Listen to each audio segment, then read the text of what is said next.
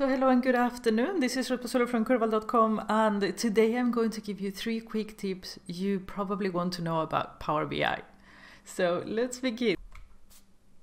Okay, so this is going to be a fast but sweet video, I think. So tip number 1, this was reminded, a customer of mine reminded me of this.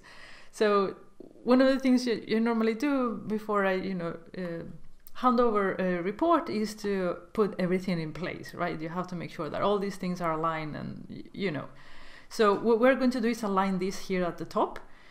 And the only thing you need to do is to align the first one. You put, I don't know, country there, and the other one you wanted to have somewhere in there, like where it is. And then you go to format, select, control select all of them, align to the top, and you will align to the highest one. And now let's say that we want to distribute evenly between the first one and the last one. Just go distribute and it will move, and then you have them in perfect order. You can do this with any visual that you have on the report. So that is for quick number 1. For quick tip number 1. Quick tip number 2. It is about titles. I've shown you in several videos how to do these dynamic titles. So you go here, pick a country, and then here it says something. Now I wrote total says Canada, but if I don't select anything, it will say blank. And depending on how this title is built, you don't want to have blank, you don't want to have a text either. You just want to have it empty. And a way to do it, super easy. You go here to the title, and it says if something is selected here, write total sales in which is basically what we see when we select something. And if not, that's what is missing here. That's why it's saying blank. You write unitar 10 or car. I don't know how do you say that in proper English, but you use that unitar 10, and you are going to see what this does. It's super cool. I don't choose anything, and boom, it's gone.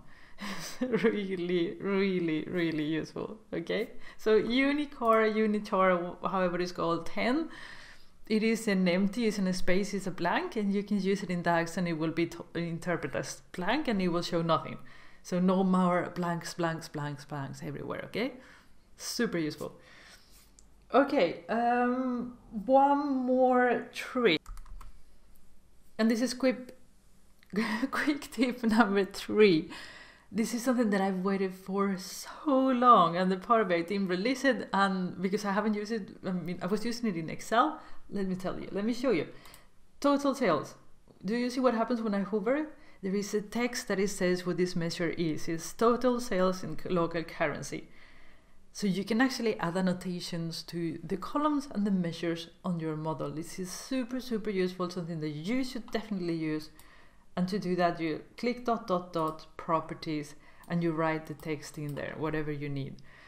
I know that if you're a big company, this is not the best way to maintain. I mean, you have like local definitions on local Power BI files. It is a mess.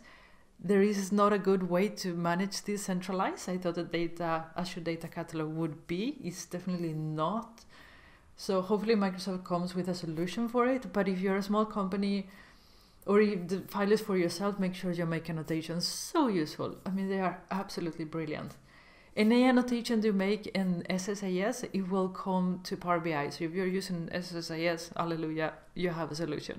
Okay? But you will have to manage the descriptions manually in SSIS. So you will have to do it yourself and not the business. I just want to let you know that. But quick 3 tips. Hopefully they're useful for you. Okay, I've been talking like a mad woman, fast.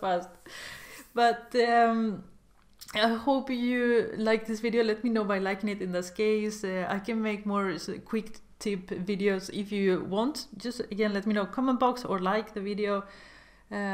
Make sure you subscribe if you're new to the channel. I publish Power BI videos 3 times a week. Power Query, Power BI, DAX, I cover everything.